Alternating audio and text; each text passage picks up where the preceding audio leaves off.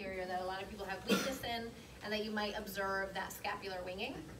So the test position is in shoulder flexion, a little bit above 90 degrees, and you're going to palpate along where the serratus anterior is. So that, again, you're checking to see, is that muscle actually working during the action? So can you hold that position? Good, good. And then you're gonna check, can she go through the full available range? So can she lift her arm all the way up? Good, and then scapular upward rotation and abduction. So now you bring her back to the test position. This is more of a mid-range position. And then you're gonna apply resistance at the distal humerus. And I'm gonna have you scooch this way for me off the edge.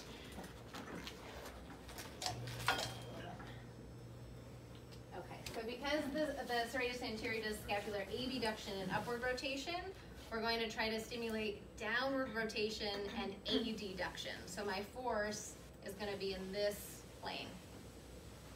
So we come up into the test position, palpate the muscle, and then hold this position and don't let me move you.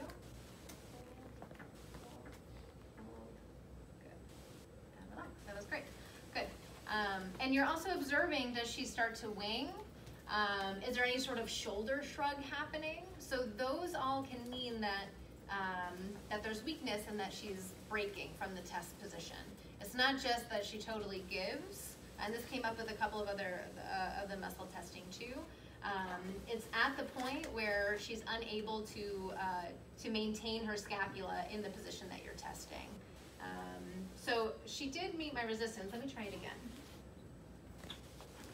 So she's in that upward rotation and abduction. I'm palpating her serratus, and then go ahead and hold, mid, mod, max.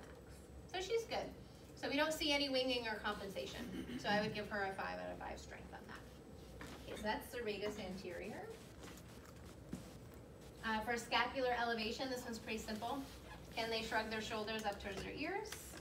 Good. If they can do that, then you can apply resistance down.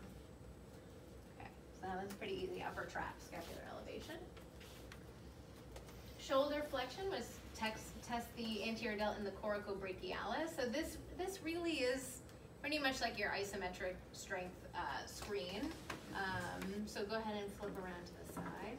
This one doesn't vary much from your isometric test that we did. So you check the full available range. Can she go all the way up into shoulder flexion? You bring her back to the mid-range position, stabilize the scapula, and then apply resistance perpendicular to the humerus. And again, your mid, mod, and max. Good. And can she meet that maximum resistance? Okay. Abduction is a little bit different than your isometric test, so go ahead and flip and face that way. So for abduction, you are going to be testing in the plane of motion of the frontal plane. So first, check the full available range. Can she do full abduction range of motion? She gets a 3 automatically. You bring her to mid-range.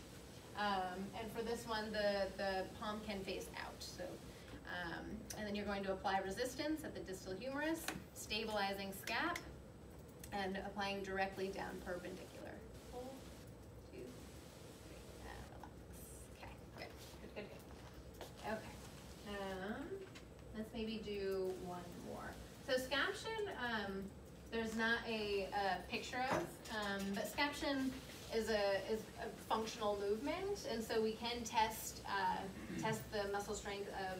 This combines both deltoid and supraspinatus. So this plane of scaption is midway between flexion and abduction.